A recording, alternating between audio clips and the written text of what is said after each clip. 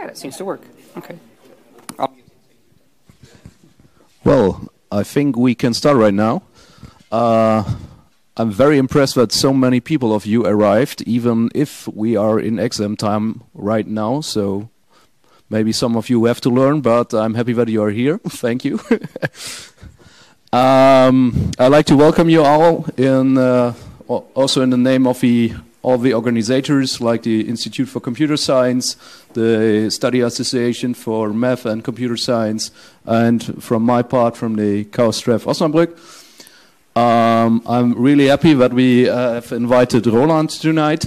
Roland is Associate Professor at the University of Twente in the DAX group.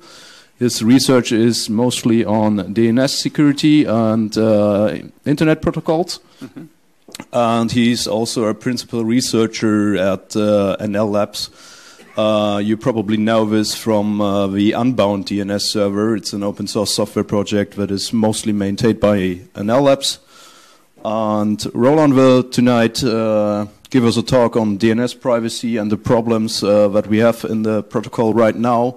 And we will have a critical look at some new technologies coming up in the sector. And yeah, please give a round of applause for Roland.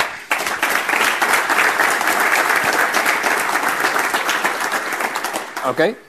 Thank you, Eric. Can everybody, is this working? Because I really can't hear. Okay, perfect. That also means that the recording is working.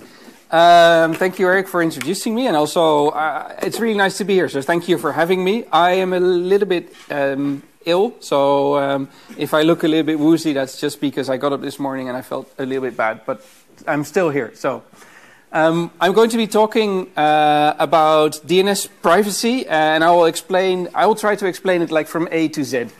And if you have any questions, feel free to wave your hand. You can also hold them until the end of the talk. I really don't care. But if you have an urgent question, just interrupt me and ask, right? So let's make it a little bit interactive. So Eric already said I am an associate professor at University of Twente. So that's just across the border here. It's about 100 kilometers from here. And I'm principal scientist at the NL Labs. So we are a not-for-profit, so I'm not there for the money. Where we develop open source software for core internet protocols, and it's not just the DNS, but also for routing security. So RPKI. And we do research on internet protocols, and that's mostly my job. So I will talk about privacy in a domain name system, and I want to show you the complexity of privacy in real-world internet protocols, and it's not very trivial, and that some things that are introduced for privacy with the best intentions have consequences that might not be that nice. So we start with the obligatory slide with Edward Snowden on it. I guess I don't have to explain who that guy is. You all know him. But one of the things that came out when there were the Snowden revelations is that even though everybody knew that the DNS has privacy issues, because it's a protocol that was introduced in the early days of the public internet in the 1980s. It's all clear text. It's all over simple UDP and TCP transport, no encryption, nothing. The Snowden revelation showed to what extent the DNS was being abused by the Five Eyes intelligence services. They were using it to redirect people to phishing. They were using it to figure out what people were surfing for. It was intercepted en masse. I'm not going to go into the details, but have a look at some of the programs that the NSA ran, and a lot of them were abusing the DNS in some way. Right, so that meant that even though everybody knew we had a problem with the DNS, and people had already started thinking about how we could improve on it, this made clear we really had to do something. You're not laughing? Good. When I pop this slide up in other audiences, they laugh when I say IETF to the rescue. I don't know. Has any one of you ever been to an IETF? No. You have? You have. Okay, in the back. Okay, good. So maybe you can see the humor in IETF to the rescue, because nothing happens fast in the IETF, right? People talk forever and forever and forever, and then they come up with a new standard, and then it takes forever to roll out the new standard, right? So that's a bit of a problem. In 2014, they established, they took a lot of action post-Snowden, but for DNS specifically, they started the DNS Private Exchange DPrive working group. And it's actually a working group that I'm active in as well. One of the things that they wanted to do was to really improve the privacy of the DNS and to propose protocol changes. And they started by first identifying the problems that exist in the DNS. And there is this RFC 7626. I don't know, Eric, can I share the slides at some point with you so you can distribute it? So if you want to look at some of the references I have, you can do that. Now, what this does, who knows what an RFC is before I talk about stuff that nobody understands? Okay, about half the room. Okay, so an RFC is a standards document for the internet. The abbreviation means request for comments. It was introduced a very, very long time ago. We just had the 100th IETF 2 years ago. An RFC is, there are several types of RFCs, but typically it specifies some sort of internet standard. So it specifies how the protocol is made up, how systems communicate with each other. But it can also be an analysis of a problem. And this RFC is an analysis of all of the privacy risks that exist in the DNS. What I'm going to focus on is client-to-resolver traffic, and don't worry if you don't know how DNS works, I will have a slide on that. Here we go. This is the DNS, or rather this is a very simplified picture of the DNS. With on the left-hand side, you with your, okay, there should have been many more phones here, but let's assume you all have laptops. You on that side, then somewhere there is an internet service provider that will probably here be the university. You're probably all on Eduroam, and you have a DNS server. And what a DNS server does is it translates human-readable names into machine-readable IP addresses.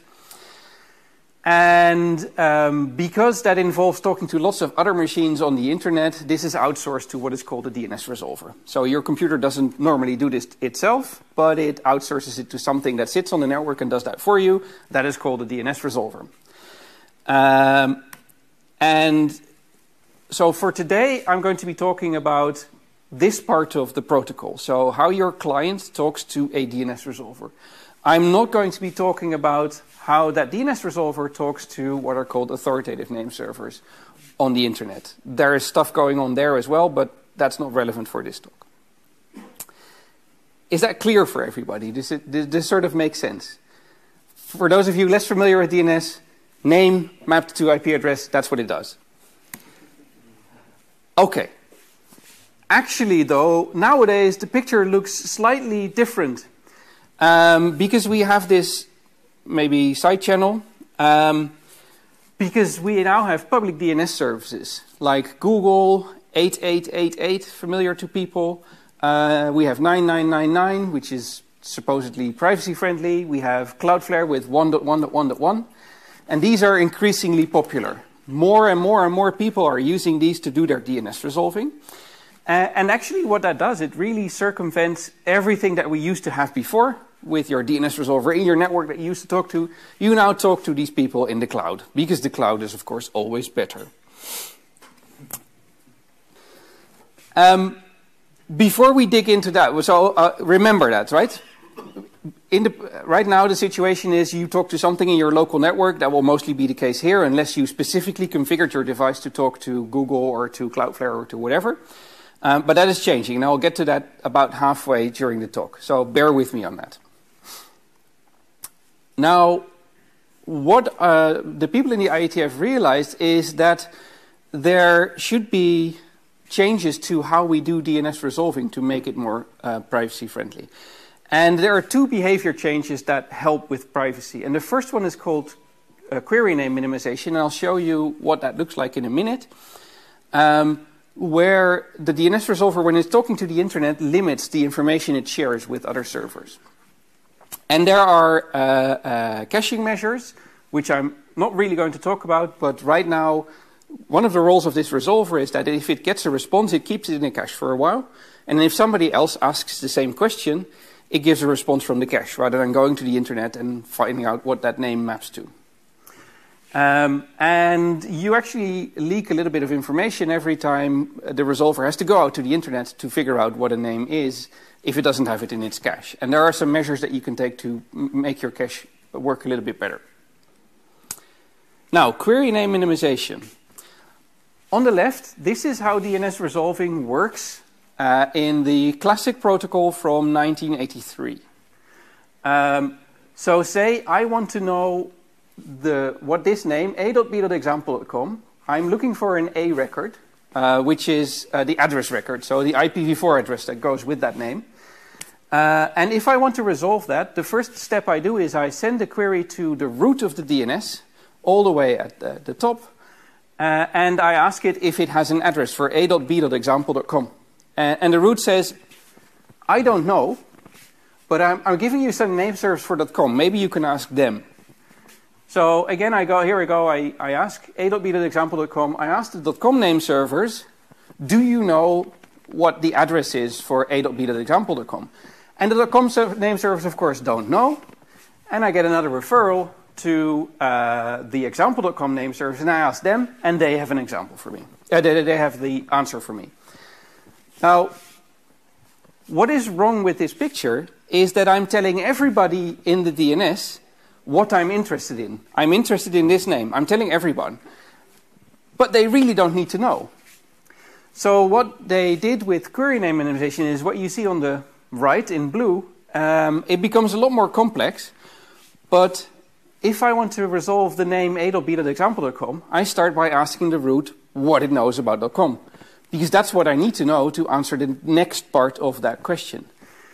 So you make the resolving process a lot more complicated, but you leak less information, and especially to the operators of the top-level domain, so .com, or in Germany DE, or in the Netherlands .nl, they learn a lot about what people are interested in, because every time there is a full recursion, you leak some information. And the nice thing about query name minimization is that that is actually already seeing quite a bit of deployment. It is supported by Quad 1 and Quad 9, so Cloudflare and Quad 9 is run by Packet Clearinghouse. But also, for example, the National Research Network that we have in the Netherlands does it on its resolvers, because I used to work for Surfnet and I installed that. But there are others that do it too, like Access for All is a very popular internet provider in the Netherlands. They've been in the news lately because our local telco incumbent is killing them off as a brand, which people don't like. But they also deploy this stuff. And maybe there are actually online tests that you can run to check if your resolver does that, so you can check if your resolver here does that, for example. What you see in the graph is from a measurement that we do with RIPE Atlas probes. Do people know what RIPE Atlas is? Who knows? Hands? Oh, not a lot of people. Okay, one. Do people know what RIPE is? Hands. Oh, not a lot of people either. Okay.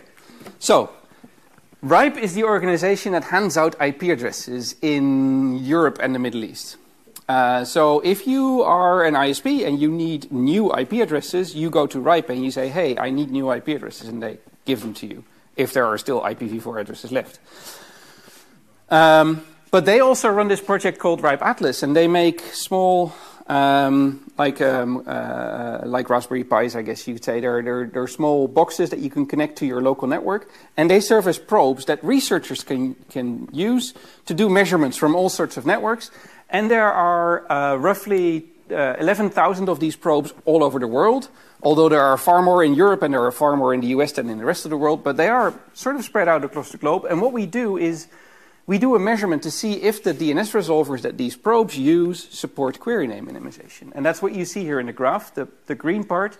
And this graph starts in 2017, when the protocol had only just been introduced, and it runs until a couple of days ago, because I put the graph in a couple of days ago. So it's slowly going up.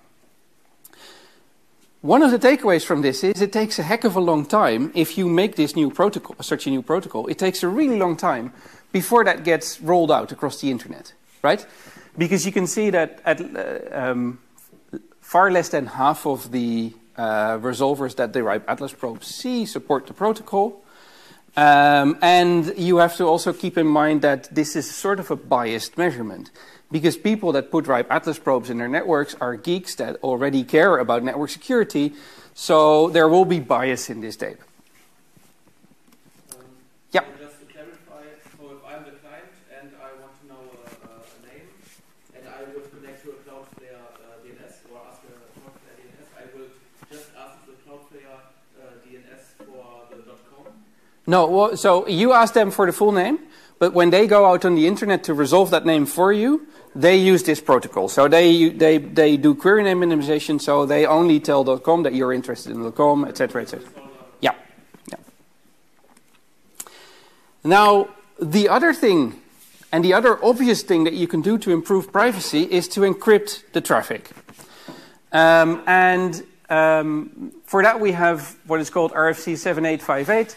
And it is a very simple idea. We let the stub, which is the bit of DNS that is in your device or in your laptop, that talks to the DNS resolver. We let that talk to the resolver over a TLS connection. That means that anybody who is on the network can no longer intercept your communication with them. And that communication is, of course, very revealing about you, because every website you visit has lots of names associated with it. And if I can see which DNS queries you ask, I know which website you're visiting, right? I know you're going to Facebook, or you're going to Tinder, or you're going to some other dating website. It's very, very revealing. And basically, the other people on the network shouldn't know. Only the DNS resolver should know that you're interested in these questions, right? Especially if, for example, if you are in, say, a Starbucks, or like me, you're in the hotel here, which has an open Wi-Fi network. Anybody who connects to that, and if you do DNS resolving and you don't use some sort of encryption, can see what you are surfing for. There was this guy in the Netherlands. So in the Netherlands, we have free Wi-Fi on trains. And the SSID is called Wi-Fi in the trein, which is Wi-Fi on the train. There was this guy in Amsterdam who had a houseboat that sits in the water just along the railway track that goes from Utrecht to Amsterdam. And Utrecht is the largest railway station in the Netherlands. A lot of traffic goes from there to other parts of the country. And of course, a lot of trains go to Amsterdam. And what he did was he put two huge antennas on his houseboat and listened for traffic on this SSID. And just tracked people that were using this with their phones or their other devices on the train, listened to their DNS queries to figure out what they were surfing for, track their MAC addresses. So he could figure out that there was always the same iPhone on the same train at the same time going towards Amsterdam, and these people were always looking at Facebook or something else. Right? So it's extremely revealing. You can at least solve part of that problem by doing DNS over TLS. Then he wouldn't be able to tell what names you're asking for. He can still see the connections you're making, but at least he doesn't know which names you're interested in. Now, if you introduce something like this, it does raise some issues, because DNS is a protocol from the 1980s. It was very efficient. It uses UDP, which is not connection-oriented. So I fire off one packet, I get one packet back in return, that's it. That's extremely efficient and extremely fast. For TLS, I have to establish a connection. I have to do some negotiation about which cryptographic algorithms I'm going to use for the connection, and only then can I start talking. And if I have to set up such a connection for every question I ask, that's not very efficient. Now, there are some ways that we can solve that. There is a faster way of opening TCP connections. There is what is called TLS session resumption. If I had a connection to a TLS server before, I can reuse some of the information that I had to talk to it again. But that has a privacy problem because it makes me trackable. So it's not trivial to introduce something like that. Another problem is, of course, resource consumption. The DNS resolver has a limited amount of CPU power. If some of that CPU power goes to establishing cryptographic handshakes, it's going to be able to resolve fewer queries at the same time, so it becomes slower. Generally speaking, though, this works really well, and it's actually already quite well supported. Now, another thing that you have to keep in mind, and I really want to share some of the details with you. I hope some of you get it. If you don't worry about it. One other thing is padding. If I encrypt traffic and I communicate, then the size of the packet also says something about the questions I'm asking and the answers I'm getting back. What you see on the right is a plot of, on the x-axis we have the DNS query size, so the size of the packet that I send to the resolver, and on the y-axis is the size of the response. And as you can see, there's quite a bit of spread in there. And if I throw some machine learning at it, I can actually figure out quite accurately what people are surfing for. So what they said was they introduced something called eDNS zero padding. You don't have to know the details about that. But what you do is if you have a packet that you send towards a resolver, or they send you a packet back, they just add some useless crap to the packet to make it bigger, so that all packets are the same size, and you can no longer determine what is in that packet by simply analyzing the size. These are things that you have to consider if you're updating these protocols. People in the IETF can talk about this for ages, for these kinds of things. But is this not already the normal behavior of TLS to add some padding on the data package? Maybe I should repeat the question for the stream. So the question is if this is not standard behavior for TLS. No, it isn't. So to a certain extent, of course, it will try to put multiple datagrams in a single packet or in a single frame. But DNS is, I ask one question and I get one answer back. So for DNS, that doesn't work very well because I'm constantly sending only a single datagram back and forth. So maybe, of course, TLS tries to be efficient, so it tries to pack multiple datagrams in a single packet, but that doesn't work for DNS. Yeah. Could DNS resolving also be prone to timing attacks? In what way? Like that takes different answering times depending on which domain was asked for? Okay, so the question is, based on how long it takes before you get a response, could you tell what people are asking for? Maybe. Probably not. If the population of the resolver is big enough, if there are enough people asking it questions, the cache will be very efficient. So on a busy resolver, you expect typical cache hit ratio of in the order of 90%. That means that 90% of the answers come from the cache. And this is what typical large operators with thousands of users on a single DNS resolver see. And in that case, timing doesn't really work. If you are only very few people on the network, of course, this is different because the likelihood that the answer is not in the cache becomes bigger, and then you might be able to tell. There is, however, another issue with DNS over TLS. There are also legitimate reasons to intercept DNS traffic, and this is for security monitoring. For example, my university uses a system called QuarantaineNet, which monitors DNS traffic to see if people are infected with malware or ransomware or whatever. And if you are, they take your machine and they put it in a different subnet, and all you can do on that subnet is find instructions on how to disinfect your machine. And the problem is, of course, if we encrypt the traffic, that no longer works. That means we have to do something different. We have to start monitoring traffic on the DNS resolver itself, which is, of course, still possible. But it means that a lot of the systems that are out there that we use now need to be changed. Another issue is that we have not that much experience in production with the resource requirements. So, can I get to you in a minute? When I just finished this and then... the resource requirements. So how big does the system need to be to handle all of these TLS connections? Now, the fact that somebody like Google is running that in production or somebody like Cloudflare is running that in production is all nice and fine. Seems to suggest that this is doable. But remember, these people run web services. They are very familiar with doing lots of encrypted traffic. And your typical DNS operator is an internet service provider that had a DNS server that basically works very much the same way it did in 1980, that now suddenly becomes a completely different machine. You had a question? Why is it not working at your university? Because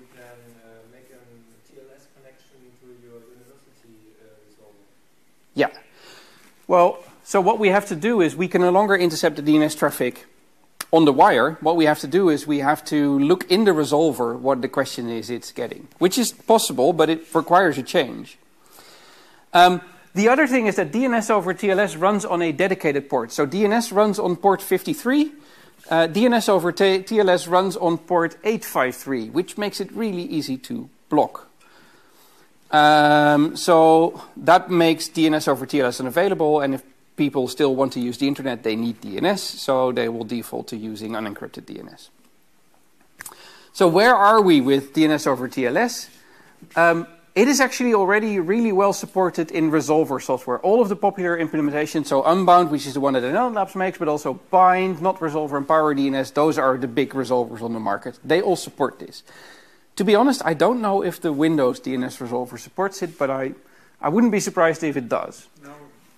No, they don't support it? Yes. Oh, good. Okay. I'm not going to comment on that. And client support is actually also really good. If you have Android P or up, I don't know, are they at Q yet or maybe even beyond Q? But from Android P, they support DNS over TLS by default. And if you have Android P, it will try to talk to the local resolver on your network using DNS over TLS first, so opportunistically. And if that works, it will keep talking securely to the resolver on your network. Other end users, there's GetDNS Stubby. The picture of the dog is Sergeant Stubby. He was a mascot of British airmen in World War II. And the project is named after the dog. Don't ask me why. It was Englishmen that implemented it. That is something you can install on your end user system if you want to use DNS over TLS. And service providers are also increasingly supported. All of the public cloud resolvers support this. And for those of you who are Linux users, systemd resolved supports this. Now I'm going to duck because people hate systemd, but... Right. So what are the next steps in DNS over TLS? We really need to get more experience, right? So this protocol is already been there for 3 or 4 years, but it's still in its infancy in terms of deployment. And for example, things like out-of-order processing. If I do DNS over UDP, I fire off a packet, and then I don't wait until I get a response. I can do something else. I can fire off another packet or answer another question. And then at some point, the response comes back, and I'm happy, and I give the response to the client. For DNS over TLS, I set up a connection, I ask a question, I have to wait until the response comes back, and then I answer my client. What you can do is you can actually keep that channel open for a while, and then you can do this asynchronous querying again. But it requires you to keep your connection open, so you have to do some connection management. And again, your software becomes more complex. The amount of code we had to add to Unbound for doing this was actually significant.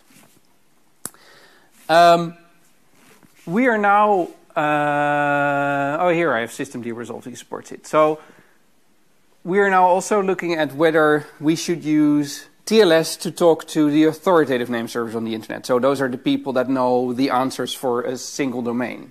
Like the people that know all the answers for .com or all the answers for example.com. Whether we should be talking TLS to those people.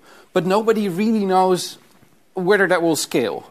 The people that run .com and .net, VeriSign, are really reluctant to encourage this because they will have to significantly invest in hardware. Because to give you some idea, the .com name servers get in the order of 200 billion queries per day. And if you suddenly do all of that over TLS, you need bigger hardware. Now, remember that encrypting traffic makes monitoring really harder. Because I have time, what I want to show you is a potential solution for this. And we use some really old technology to make a privacy-friendly way of doing threat detection in a network. And this was actually tested in production at the National Research Network in the Netherlands. And what we do is we use something called Bloom filters. Is anybody here familiar with Bloom filters? Only one? You don't have an algorithms course that you follow, maybe? Bloom filters were developed in the 1970s when computers were really, really slow. And people needed something to speed up database lookups. And what Bloom filters are, they are like a set of elements with a probabilistic membership test. Now, what does that mean? If I want to find out if some element n is in a set B, then if the answer to that question is no, then n is guaranteed not to be in B. If the answer to that is yes, then it's highly likely that n is in B, but there is a small probability that it isn't. And we can actually use this. This was intended as a fail-fast way to do lookups in databases, right? If you want to figure out if some value is in a database and it isn't, you want to know fast, because then you can stop searching and if the searching is inefficient. How does that work?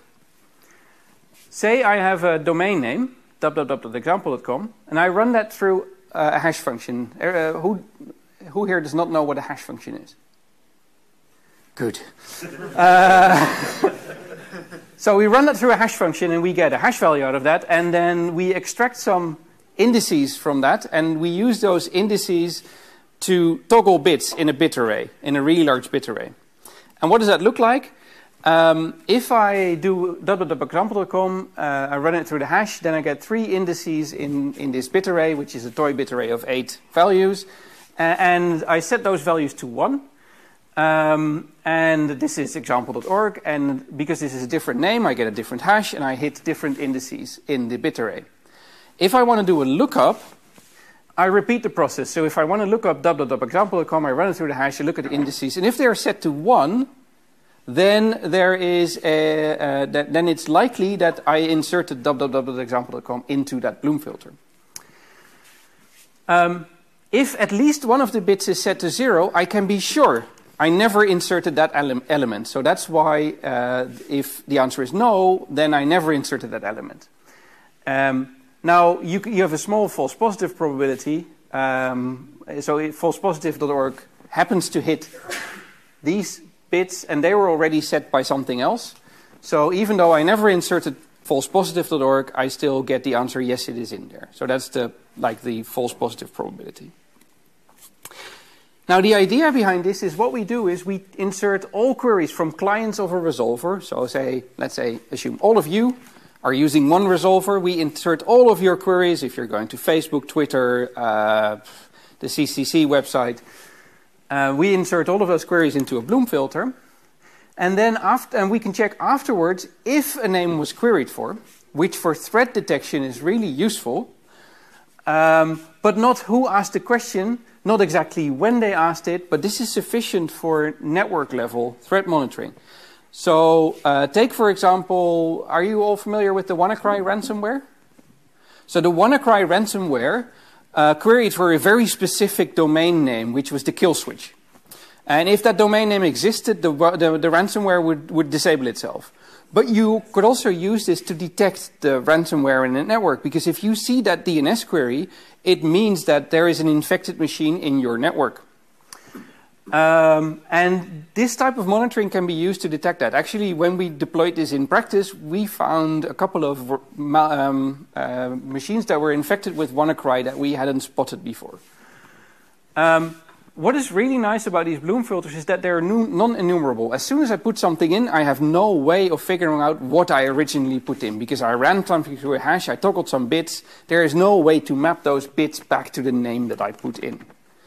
I can still randomly try lots and lots and lots of names, but if I start randomly trying, I up the chances of a false positive, and it's really not useful. So you cannot enumerate them.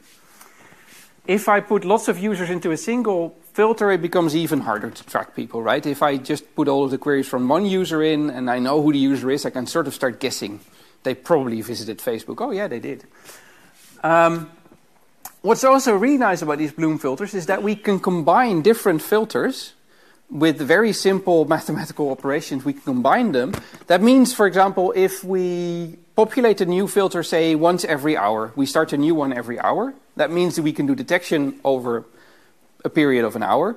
But after, say, a week, we want to reduce that to 1 day. We just add up all the 24 bloom filters for that day, and we get a bloom filter that covers 1 day. And that's really nice. You can aggregate them.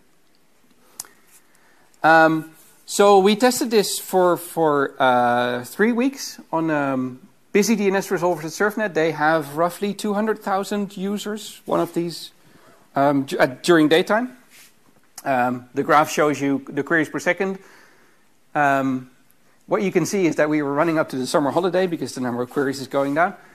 And we studied 3 use cases. The detection of so-called booters. Who knows what booters are? Hands. Not very few. Oh, very few people. Booters are DDoS as a service. I pay a few euros, I DDoS somebody. This comes from gaming. That's why they're called booters, because you're booting somebody out of their game. But it's actually used to bring down banks, schools, etc. And schools is the reason Surfnet was interested in that. There were students in the Surfnet network who were using booters to bring down their schools at exam time. And of course, we want to know if people query for those booters, but it seems a little bit privacy invasive to record everybody's queries to find this one student who is doing the DDoSes. I'm going to talk about the last one, the National Detection Network. So in the Netherlands, we have what is called the National Detection Network. It's run by the Dutch National Cybersecurity Center, NCSC. And it's supposed to have really high-value indicators of compromise from, for example, the intelligence services.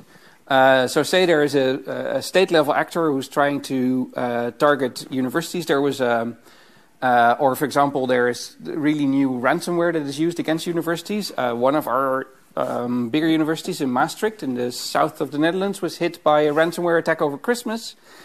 And they ended up having to pay the bad guys to decrypt their data. There was a press conference about this yesterday, so there will be an English language report at some point. That was very serious. Now the problem was that Surfnet could not monitor for these types of threats because the privacy officer said you can't just record everybody's DNS queries on the off chance that there might have been a threat in there at some point in the past, which is entirely reasonable, right? Why should we start tracking users if they haven't done anything wrong? But now that we had this bloom filter approach, we could actually do the monitoring without violating people's privacy. And we took the indicators of compromise from this national detection network, ran them against the bloom filters, and found actual compromise. WannaCry, mostly WannaCry infected machines. But WannaCry infected machines that nobody had spotted before. And because the kill switch existed, the ransomware hadn't activated, but the machines were still infected. If you're interested, this bloom filter stuff was released as open source. We also wrote a paper about it where you can read more about it. I'll share the slides, so don't worry about the URL. What is nice about this, we're actually at the Nelnet Labs, we're making sure that we can integrate this into Unbound in some way so that you can do this type of privacy-friendly monitoring. Because as a not-for-profit, open standards, open source organization, we believe in privacy. But we also realize that people need security. So now we can make security and privacy go hand in hand. You can do privacy-friendly data collection, but still give people better security. Yes? Yeah, the decision that it was too privacy sensitive for Surfnet, was it a decision by Surfnet or was it for the EU data protection law? So what was the well, it was a decision by the data protection officer of Surfnet, and of course it's within the context of the GDPR. But actually this decision was made before the GDPR existed. But the Netherlands, just like Germany, already had a very strict privacy law. So our local privacy law, very much like in Germany, was already stricter than the GDPR. And now we get to, now we're about halfway, we get to what we call DOE. And that's why I need Homer Simpson, because we are going to go talk about DOE. Anybody know what DOE is? Few people know what DOE is. Good. What's DOE? Thank you. DNS over HTTPS. Remember, Google actually had DNS over HTTPS for ages on 8888. It was some sort of REST protocol, and people you had to some sort of JSON blob you send there, and then you got a response. And nobody used this. It was abandoned. And then people in the HTTP world decided they could do DNS better, and they came up with an IETF draft. And things started moving really fast. Remember that I told you that the IETF never comes to the rescue because they're so slow. This was weird because it was very fast. There was a working group formed to make DNS over HTTPS. September 2017, they had a draft. Then what is called a draft is a document that can become an internet standard, but it's something that somebody writes. And a draft doesn't progress until it's been adopted by a working group. This draft was adopted within a month, which I think is a record for the IETF. But the RFC was published just a year later. The people who know a little bit about the IETF, which is unfortunately only 2 people in the back of the room, know how fast this is. This is incredibly fast. Because there was a lot of momentum behind this idea. Why? We'll get to that in a minute. What does DOH do? DOH takes a DNS message, which we used to send in the 1980s over UDP. It then base64 encodes this. And so it just takes the normal message that you would send over UDP, makes base64, and sends it over an HTTP GET or an HTTP push. There are 2 modes of operation. There is dedicated, where the service endpoint only is a DOH resolver. And then there is mixed DNS, where you have a normal website which happens to have a DOH endpoint somewhere in there. What this means is that you mix web traffic with DNS traffic, which from a privacy perspective is interesting, right? Because it makes it really hard for me to block that DOH endpoint, because if I block that, I also block that maybe very popular website. It also means that if I see traffic, remember, this is DNS over HTTPS, so it's encrypted. Is somebody asking the web server for a GIF with a cat in it? Or are they asking lots of DNS questions? You can't tell. So from a privacy perspective, it's really interesting. How do you configure DOH? You just put a URL or URI in your endpoint, which is way too complex for most users. I'll get to that in a minute. How did we get DOH? The browser community wanted a web-style API to access DNS. They wanted this for a long time, because they can only write JavaScript. Sorry, this is are there old people that know what this is? An MSX computer, Z80, 8-bit computer, which has 16 kilobytes of RAM, maybe, where you need to program efficiently. The browser people can't do that. But they are actually pushing this for several reasons, because they say, oh, we want to enhance the privacy of browser users, because we need encrypted transport for DNS. We can also mix it with other HTTP traffic, so we hide it in the rest of the traffic. And the adoption of this DNS over TLS is way too slow. Nobody's deploying this, so we need something that we can put in our browser so that it immediately works. Also, port 443 rarely gets blocked on networks. It's not entirely true, because people put all sorts of hideous proxies on their network, but in general, it's less likely that that is blocked, unlike this port 853, which I can specifically block to block DNS over TLS. They claim that they want to improve the user experience by reducing latency. I'll get to that in a minute. This is nonsense. And they want new features, doing stuff with JSON rather than base64 encoded stuff. Server push, so be the Amazon of the DNS. Because you searched for Facebook.com, you might also be interested in Instagram.com. Here's the answer to that as well. And what they call resolverless. I will get to that in a minute. Now, in the rest of the talk, I will talk about issues with DNS over HTTPS. Because DOH, and there are a lot of people that don't realize this, but it may have far-reaching consequences for the DNS, and if it has consequences for the DNS, it has consequences for the internet. And what we will look at is privacy issues for network operators, and the last one, and this is the one that many people miss, is the impact on the DNS namespace. Now, the people that like DOH argue that it brings you privacy, and there are some issues with that. Because DOH, in principle, has all of the privacy issues that HTTP has. User agent profiling, cookies, connection tracking, all of that. So we have a whole new RFC, so an internet draft, just to deal with that stuff. More insidiously, the people that do DOH advocate that you should be using a public trusted recursive resolver, TRR. That term will, if you start following this debate, you will see that term popping up, trusted recursive resolver. And what they basically argue, and this is something I'll talk about in a minute, but it's something that is coming from mostly people in the US internet community.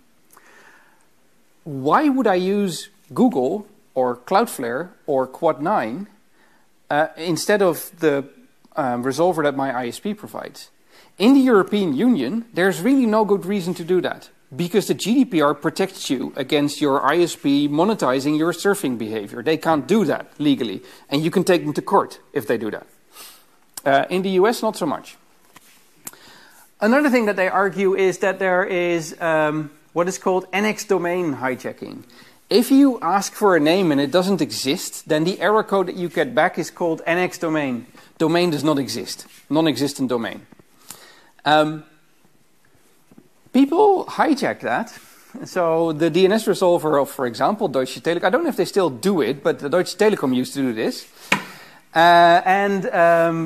You were looking for something that doesn't exist. Maybe you're interested in one of these. And this is something that is very common in the US, and it really annoys the people that are pushing DOH. But actually, sure, Deutsche Telekom has a bad habit, but at least they can't monetize your surfing behavior, because then they'd be violating the GDPR or the German privacy law, which is even more strict. How many people know OpenDNS? Cisco umbrella? Okay, so it's another public DNS resolver. And when they were new, this is how they made their money. So they made their money from advertising for people that mistyped a name. The name didn't exist, and they would show you ads. I guess that's what T-Mobile is doing as well here. Interestingly, OpenDNS has moved completely away from this, and they're now selling you a security service, which is why they were acquired by Cisco. But it gets worse with Mozilla. How many Firefox users in the room? Good, you should pay attention. Firefox, of course, prides itself on being independent, conscious of privacy. It is the people from Mozilla that are pushing DNS over HTTPS the hardest. And there has been a lot of debate on the internet. I don't know if any of you have seen this, but Firefox supports DOH, DNS over HTTPS, since version 61, but they enabled it by default in version 69. That was I think in October last year. And their default trusted recursive resolver is Cloudflare. That means if you use Firefox, then it might have switched and started talking to Cloudflare. It will have notified you of this. Why do I say might? Because currently they claim that they are only deploying this for users in the United States. I'm going to show you the pop-up dialog that it shows, and I want to check if any of you has seen that pop-up dialog. But the Firefox people are really pushing this. They are saying you cannot trust the resolver that your ISP gives you. You therefore must go to one that has a privacy policy. They actually have an agreement with Cloudflare. There is a special privacy policy for the DNS over HTTPS endpoint that Firefox uses. That privacy policy is public. And if Cloudflare complies with that, it's actually a good privacy policy. The problem, of course, is that Cloudflare is an American company. And American companies are subject to the no, not the Patriot. Yeah, the Patriot. It used to be subject to the Patriot Act, but the one that follows it, which I've forgotten the name of. National security letter. Hmm? The national security letter. No, yes, the national security letter is the instrument, but the law that this falls under is changed. It used to be the Patriot Act. People know the Patriot Act. That means that somebody can send the NSA or another intelligence agency can just send a request to Cloudflare and say, we want this data, and Cloudflare can't publicly acknowledge that they got such a letter, right? This is all secret. So personally, I don't want my data to go to Cloudflare, especially not sensitive data like DNS surfing behavior, because you learn a lot about me if you know the names I ask for. You know that I'm interested in 8-bit computers. So Firefox is taking a big step there because they're making this choice on behalf of their users because they're saying our users can't decide this for themselves. We want to protect them, so we're going to do this for them. I personally take issue with that because I do know what I'm doing and I don't want Firefox to decide this for me. Other browsers are taking a different approach. Chrome also supports DOH, and if Chrome supports it, so does Edge. And probably at some point Safari, but Apple is lagging behind again. But what they do is, if the resolver that you get configured on your system, if that is on a whitelist and they know it supports DOH, then they will talk DOH, so they will automatically encrypt the DNS traffic if they know your resolver supports it. But they're not going to send it to Google by default. Now that maybe sounds a little bit weird, but Google has lots of enterprise customers, and enterprise people don't want DNS to get hijacked because they use it for security monitoring. Now what is also interesting is that we have some research results that show you once this switch has been made, how unlikely it is that people will ever turn it off. And I'm going to show you an example in a minute. What I'm going to show you is users switching to using Google 8888. Do you remember that there was this censorship problem in Turkey and people spray painted like with 8888 on buildings and told people go use Google because they don't censor? What also happens is that people tell other people to use Google if their local ISP has a problem, which we had in the Netherlands a couple of years ago. We have a provider called Ziggo, which is a large cable ISP. And I'm actually a customer of Ziggo because we have only a few big ISPs in the Netherlands. They suffered a denial of service attack on their DNS resolvers. And that basically meant if you were using their DNS resolvers, which most people are not like me, they don't run their own resolver. And they were using Ziggo's, and that stopped working. So basically their internet stopped working because if you can't turn names into addresses, your internet is broken.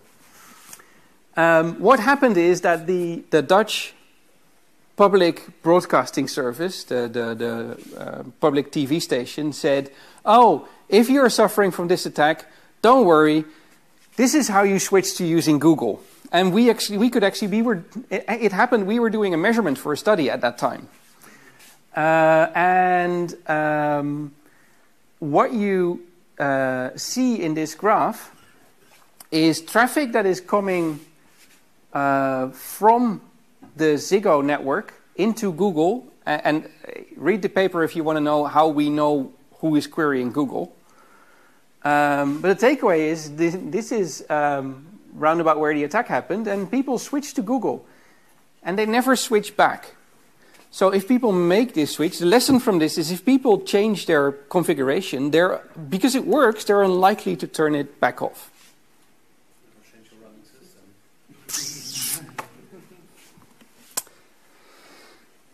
Has anybody seen this little pop-up dialog in their Firefox? If you have, come talk to me. This is how Firefox informs users about the switch to DOH. When you install the new version, they ask you, we give you more secure encrypted DNS. Just press OK. Otherwise, disable protection. I mean, who in their right mind is going to disable protection, right? But you really have to ask yourself whether that is the case. Because right now, Mozilla has an agreement with Cloudflare. There is a good privacy policy, and you may be entirely fine using that service. But will it stay that way? Cloudflare recently went public. They had an IPO, so they went to the stock exchange and they sold stock to investors. And what if investors say, ooh, you have this DNS resolver. We learn a lot about internet users from that. Why don't you monetize that? So that might change in the future. But hey, you already switched, and like I showed you, you are never going to switch back. Which is why I take issue with Mozilla making this decision for us. Oh, and remember that performance argument? Firefox, actually, there's a blog, link in the slides, again, slides will be shared, where they compared classic DNS to DOH. Oh, by the way, DNS people hate me if I call it classic DNS, but you have to call it something. There are some really nice weasel words in that blog. Oh, the slowest 20% of exchanges radically improved, and the majority of exchanges have a little bit of extra overhead, making them just a little bit slower. Well, that a little bit slower was an average of 6 milliseconds per query, extra. If you visit spiegel.de, you do a lot of DNS queries. If 6 milliseconds extra for every query is something you will notice. 15%, there is research that shows that 15% of the page load time for a web page is DNS lookups. Think of these network operators. Like I told you before, with DNS over TLS, if you encrypt traffic, you can no longer do security monitoring. This is even worse with DOH because it mixes normal web traffic with DNS traffic. It circumvents the local security policy because it starts talking to something in the cloud. And I really feel for the poor security officers in enterprise environments that now have to change browser configs to disable DNS over HTTPS. And I predict that Firefox will be banned on enterprise desktops because of this. Because if you are running a company, your employees are handling sensitive data. That means you have a responsibility for how they work with their computers. This doesn't hold for you as an individual or maybe as a student or a researcher here, but if you work for a company, the IT department has to care about your security. Yes?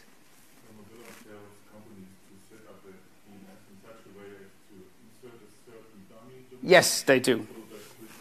Yeah. Okay, so the remark is that what Mozilla tells companies to do is insert a certain dummy domain in their DNS resolver, and if that exists, Firefox will turn off DOH. So the perfect denial of service to turn off your privacy setting. You see the problem with that, right? Well, if I want people that are in my network not to use DOH because I'm interested in snooping on their traffic, I just make sure that that domain exists. Sir? Yes, that's easy to do. Yeah. But I think that enterprises are not going to bother with that. They're just going to ban Firefox from desktops. All managed desktops, no more Firefox. All Chrome now. Or Edge. Personally, I would say use Edge because Microsoft cares a lot more about privacy than Google does. I want to sort of finish because I don't know what... Yeah, that's about right. Okay, so I want to sort of finish talking about the impact that DOH has on the DNS namespace. Because that is where I expect there to be the biggest impact, and it may not be obvious. I showed you the word resolverless, which apparently the dictionary doesn't know. Remember that I showed you that. So DOH may actually radically change the DNS namespace. Right now, the DNS namespace looks like this. We have a root at the top, which is managed by ICANN. Then we have top-level domains like .de, .com, .net, .org, etc. And if I want to register a domain, I can go to what is called a registrar. I pay a few euros, and I have my own domain name. How many of you have your own domain name? Good people. Now, the browser vendors floated the idea of a repository of trusted recursive resolvers that can be used for looking up specific parts of the namespace. Does anybody know what the CAP forum is? Hands? Okay. Maybe it goes too far to explain that, because then I need to explain public key infrastructure and certificates, etc. The CAP forum is a cabal. It's a group of people from the browser community and from the certificate authority community, and they decide among each other which certificates the browser on your system is going to trust. You don't, well, you can make changes yourself, but you don't decide what gets installed in your operating system. A very small group of people decides that. Imagine that a small group of people decides how you will be doing your name lookups in the future. But that is suddenly what might happen. They might decide how you will resolve names in the future. Who gave them the right to change that? We had the DNS, which was managed by the internet community, and now we have a very small group of people, potentially, who can change this. So imagine the consequences of that. If parts of the namespace are directly resolved through the browser, we circumvent the current DNS. That means that we might end up with names that only exist in these TRRs, trusted recursive. They no longer exist on the public internet. They only exist in this space. Oh, and if I'm Google or Cloudflare and I have one of these trusted recursive resolvers, and you are one of my customers, I give you a name for free. Why not? But what does it mean for the level playing field? How do I claim my name? I used to have my own domain, and now somebody can just start using a similar name within Cloudflare, and I never know because it's not on the public internet. ICANN, the people that manage the current DNS hierarchy, might become obsolete, which is ironic because the author of the DNS over HTTPS RFC is somebody from ICANN. But it also encourages further centralization of the internet. The internet is already a lot of Google and a lot of Cloudflare and a lot of Amazon and a lot of Akamai, and very little people running their own services on there. Now, this is a natural result of the internet becoming a more mature technology with requirements of being available 24/7, etc., etc. But this drives centralization further. Another issue is that it might drive current DNS operators out of business, because they have an infrastructure that's really good at handling UDP packets really fast. So one packet goes, one packet back. They're really good at that. If you look at, like I said, .com handles 200 billion queries a day. They don't break a sweat. Right? This is a huge amount of requests that they can handle. If they have to change to doing this over HTTP, we have a problem, because that brings all of the resource requirements that you need to run a web server.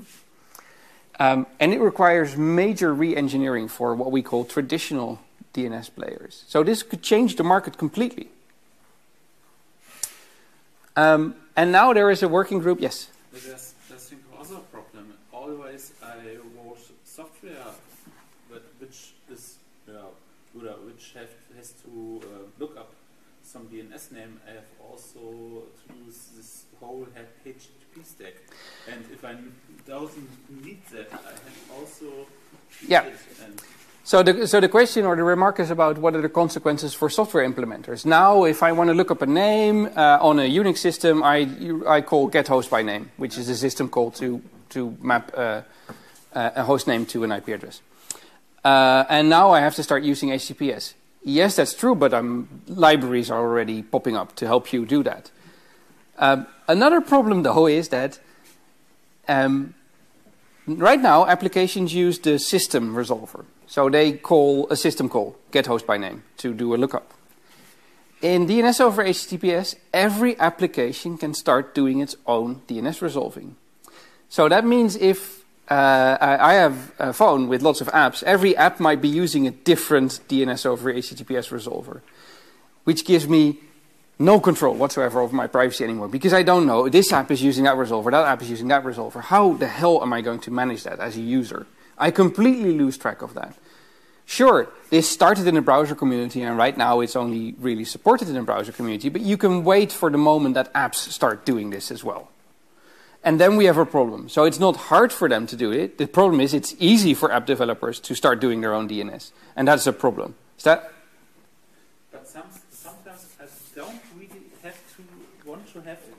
dependencies on the whole HTTP stack because more software or more stack or more. Yeah, but you grab a library that does this for you.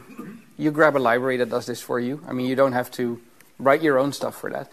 Maybe you don't want to be dependent on that, but then you are a conscientious app developer. So the IETF is already dealing with this. There is a new working group called ABCD. This is IETF humor. Application behavior considering DNS. And the first draft from 1st of November last year called Adaptive DNS Improving Privacy of Name Resolution. It sounds really innocuous and sounds really nice. That is the first draft that really suggests splitting up the namespace and telling clients that for certain parts of the namespace you can put a DNS record in there that says, oh, you should talk to this DOH resolver. So this is already happening. The standards are already in development. Okay, so what will the future look like? So there's no reason to assume that the browser people, especially the Mozilla people, are not doing this with the best intentions. But the cat is now out of the box, right? So we don't really know, we can't put it back in. DOH is out there, and it's going to have consequences for the namespace. That hasn't happened in over 30 years. DNS has remained very much unchanged in how we use it since it was introduced in the 1980s. So we should really be paying close attention to what is happening here, especially as concerned internet users. So what can and should you do? If you run a DNS resolver, even if it's just your own DNS resolver, just turn on DNS over TLS. It's easy. All the software supports it. Consider running DNS over HTTPS so that we get more diversity. So it's not just Cloudflare that supports this, or it's not just Google that supports this. And this is not simple because there is insufficient open source code available right now, but we're working on this and I'll show you in a minute. Also, if you're interested, get involved in a debate. Talk to people about this. If you know people at Mozilla or Firefox, talk to them. Tell them how you feel about this. The open source people are now all working on supporting DNS over HTTPS so that, for example, also ISPs can deploy it. Or internet freedom organizations can deploy DNS over HTTPS. So at the Nelnet Labs, we are integrating DOH support in Unbound. And we're actually supported by Mozilla, a grant from Mozilla to do that, which is kind of funny.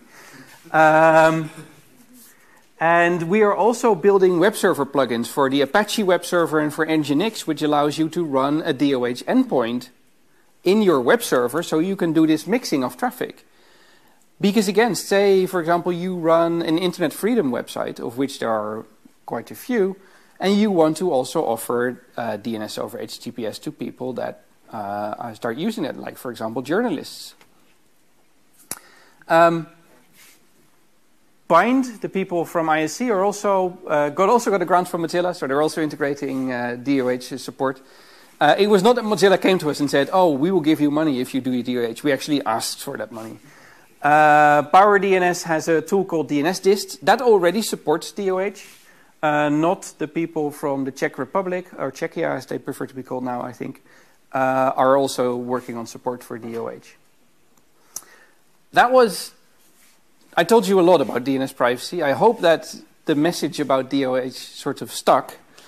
If you have any questions, let me know. Thank you for your attention. And I was allowed to say that because we're a not-for-profit, that we are looking for a C developer.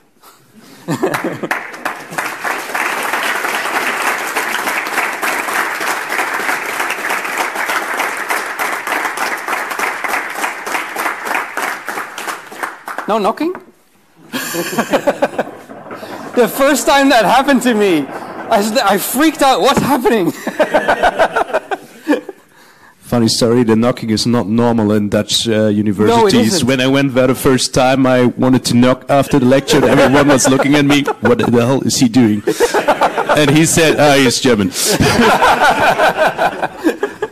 Well, thanks a lot for that interesting talk. We still have some time for some questions and discussions. So if you have a question or want to put in an argument, please raise your voice. And I'll try to stick around a bit as well. Yeah. You first. Yeah, no. Very familiar with DNS space so much, but years ago I heard the term DNSSEC. Can you maybe help me put a little perspective? Yeah, sure. No. Okay, DNSSEC. So DNSSEC is the DNS security extensions. This is about guaranteeing integrity and authenticity of responses that you get.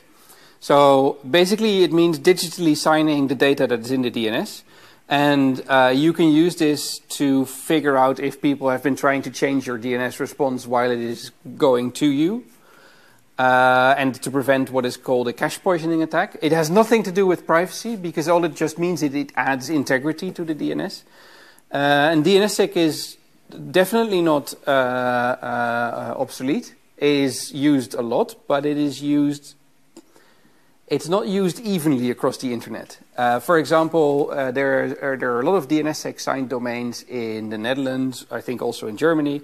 But if you look at .com, less than 1% of the domains in .com use DNSSEC.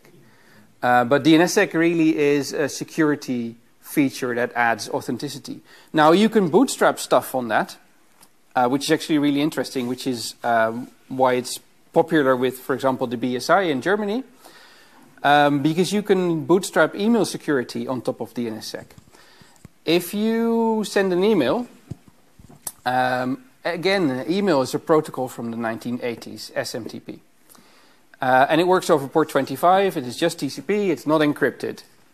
So if I send an email and I intercept that connection, I can see the email you sent. Now, that's undesirable, right? So they extended the protocol to support TLS with something called start TLS. And what it means is if I connect to an email server, I can tell that server, oh, please start the TLS section first, and then I will send you the email. The problem with that is that I need to check that the certificate that that server gives me is the legitimate certificate, so that I know I'm talking to that server and not somebody who's sitting in the middle and is impersonating that server. Another thing is that start TLS is something that you start after you set up the connection. So again, if I put a man in the middle who just says, start TLS, I don't support TLS, just talk to me, there's no way for me to tell that. What you can do is you can put a record in the DNS, you DNSSEC sign that, and that record says, this server has this certificate. Now, when I connect to it, and it doesn't give me a certificate, I know something is wrong, because I know from the DNS there should be a certificate. If it gives me a different certificate, again, I know something is wrong. So DNSSEC was intended to add authenticity and integrity to the DNS itself. Many people didn't really care about that, but but mail security is something that people care about a lot. And the German federal mail standard actually mandates that you should use this. And they were one of the first in the world to do that. And we have something similar in the Netherlands. So something completely different, but useful nevertheless. There was another question there. Yes, during your talk you said there's an issue with DNS over TLS, because it can be just, the port can be blocked. Yes. Who and why would do that? It's just this bracket. Well, imagine if you are at an airport or in a Starbucks or whatever, they block lots of ports. So they only open ports that they want you to use. Why would they might, for example, block this port because it's not known to them. So that might be just unintentional. But if I want you to, say you are in my network and I want you to only use my DNS resolver and not some other resolver that sits outside the network, but it supports DNS over TLS. So say you are, I don't know, what's the sensitive area? You're in a prison. You're visiting somebody there and they have a Wi-Fi network. And they want to see what DNS requests you're sending out, just to monitor what you're doing in there. Then they can just block. You could talk to Google because they support DNS over TLS, so you could configure your device to do that.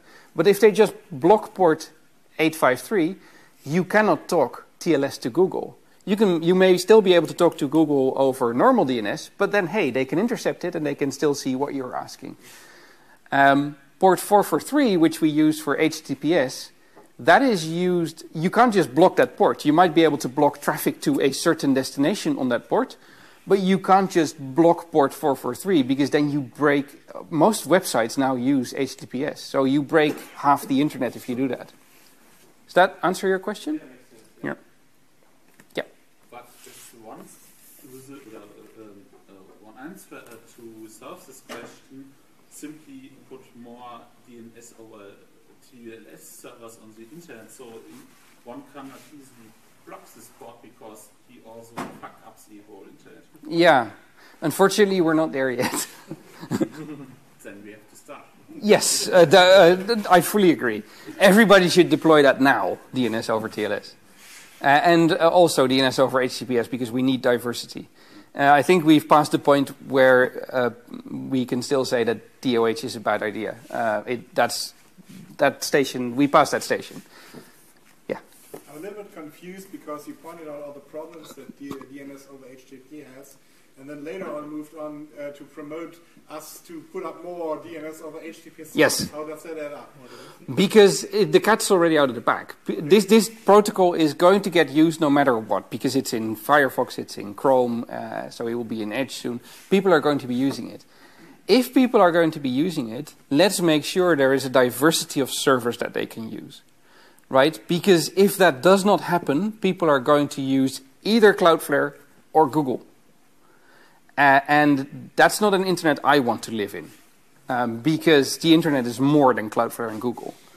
So that's why we need diversity, right? The cat's out of the bag. I can argue for hours about why DOH is bad and why it's a layer violation and why it's an architectural disaster, but we've already passed that point. Yeah. What do you think about DNS over QUIC? Yeah, that's a good question. So the question was, what do I think about DNS over QUIC? Do people know? Hands up, who knows what QUIC is? Okay, about half the room. So QUIC is an encrypted transport over UDP. QUIC was originally developed by Google, but it's now an IETF standard. So it's just a transport protocol. And I think DNS over QUIC is actually very interesting because it gives you some of the speed benefits that you have with UDP. It also has some of the privacy risks, for example, with a zero RTT session resumption, where, again, you become trackable. But I definitely think there should be DNS over QUIC. I think there's already an internet draft circulating. But DNS over QUIC is definitely interesting. I don't know what port they propose to use for it, whether it's a separate port or not. If it isn't, it might be even more interesting because then you can't simply block it and it might be a really good alternative to DNS over HTTPS. It will definitely cost fewer resources than DNS over HTTPS. Any other questions? Yeah. In your presentation, you said that DOH encourages centralization of DNS. Yeah. And then a few slides later, you said that every app could use its own DNS provider. Yes, they could. So the latter wouldn't it imply that it encourages decentralization? No, not necessarily. What it means is that even if I configure, for example, Firefox, if I don't want my traffic to be sent to Cloudflare, I could go into the configuration settings of Firefox, and for those of you who've never tried, in your address bar, type about :config, and then you get into the detailed configuration settings, and this is where you can change this. So I could change the setting in Firefox, but then if every app packages their own DNS resolving, those app developers are probably going to be lazy, and they're all going to send it to Cloudflare because it just works, or Google because it just works. Maybe a little sidetrack on that. It is apparently now so common for people to configure Google as the default resolver on their phones or on their laptops that I have a student who is doing research into streaming service unblockers. And a streaming service unblocker is, say I have a Netflix subscription, but I can of course only see, if I'm here in Germany and I have a German account, I can see the content that Netflix Germany has. But not all of the content they have in the US, which is really frustrating because I'm paying and I want to see that content too. So then you go to one of these unblocking services, and they do a little bit of magic with the DNS, they do a little bit of magic with the TLS proxy, and suddenly I can watch content in the US. Those content unblockers intercept traffic to 8888 if you use their VPN service, because so many people have configured this by default on their system. So. Any public DNS service we can implement?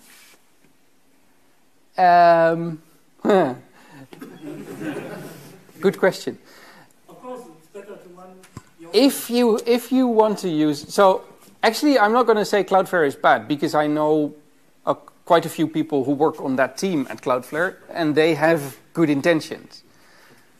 But Cloudflare is still a US company, right? So they're subject to US law. An interesting alternative is Quad9, which was set up with the idea of privacy. It's a not-for-profit organization that is headquartered in Geneva in Switzerland. So they're not subject to US law. If you want to use a public resolver, try Quad9. And unfortunately, I can't remember the IPv6 address, but of course you have to use IPv6.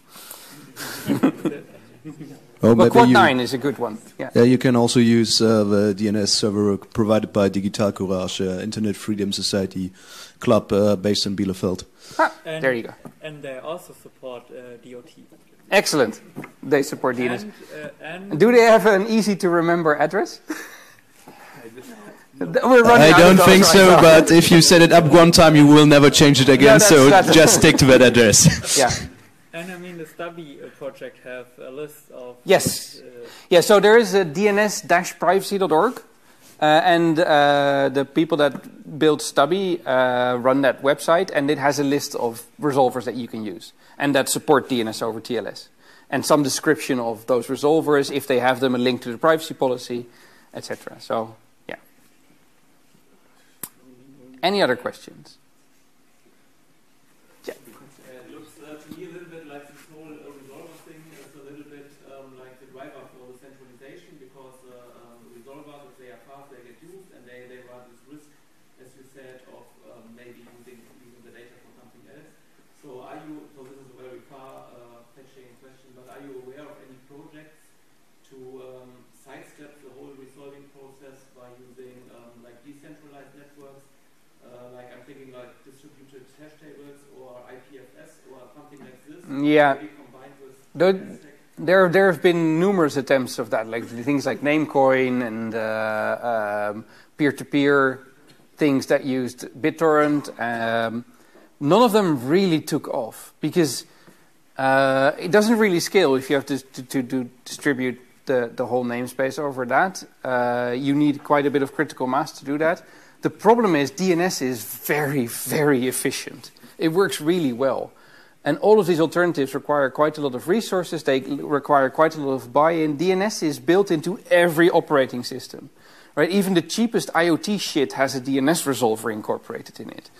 And that's also because DNS is a very simple protocol. And it's also really easy to get it wrong, but I can also talk about that for hours. The momentum is against you if you want to change this to something completely different. We've seen that with, there was a question about DNSSEC before, I don't know who asked it, but there was a question about DNSSEC. DNSSEC is far from an ideal protocol, but because it is backward compatible with DNS, that is what is getting deployed. There is a very smart guy called Daniel Bernstein who developed an alternative, which was actually technically much better, but because he didn't want to go through the standards process in the ITF, etc., that fell on the ground, right? The inertia was against him. People want something that's backward compatible, part of the existing ecosystem. Before you can get something running like that, that's really not going to fly. I mean, there might be a few really privacy-conscious people who route their DNS requests through Tor or do something like that. Those people already know what they need to do in order to protect themselves. And I don't see an alternative to DNS as a technology really taking off anytime soon. There is a whole network paradigm called named data networking, where they're saying, oh, this whole internet model that we have with IP is outdated and it's really I want to talk to a service because I know the name of the service. So why don't we make that the center of the network? That's been an academic project for at least 15 years. And it's not seeing any deployment because their market simply has no incentive to spend money deploying that. Because the internet, with all of its flaws, the internet that we have works. And unfortunately, we're stuck with it. Any other questions? Okay. Thank you very much. Oh, one more. Okay, go on. Because you have a blue shirt. And you have a routinator rocket on your shirt. That's really good. Would you recommend setting up your own resolver for a home network? Okay, the question is, would I recommend setting up your own resolver for your home network? Yes. Because I run one myself, but yeah. If everyone would do that, is that good for DNS, bad for DNS? Okay, the question is, if everybody would do that, would that be bad for the DNS? Even in your own home network, there's still quite a bit of caching. So it's not necessarily bad for the DNS can handle that, trust me. Because people throw DDoS attacks at the DNS that is far more traffic than whatever all of the home users combined do. If you have a Raspberry Pi, you can install Pi-hole, which comes with Unbound. And a nice dashboard, a web-based dashboard that you can use to configure it. You can run you can completely run your own DNS resolver. You can run a DNS resolver as a forwarder that talks to your ISP, but it caches locally. And it can even talk DNS over TLS to your ISP resolver, which, if all the other devices in your house don't support it, still means it protects you, because then your Pi-hole does this for you. So yes, run your own resolver. Except Firefox. And it's a fantastic ad blocker. Yes, it is. Yeah. Any other questions? So then, thank you for your time.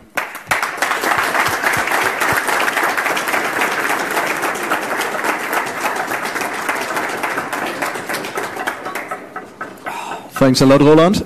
You're welcome. And thank you all for attending here. If you're interested in this kind of topics, you can join our regular meetings of the Chaostreff every week.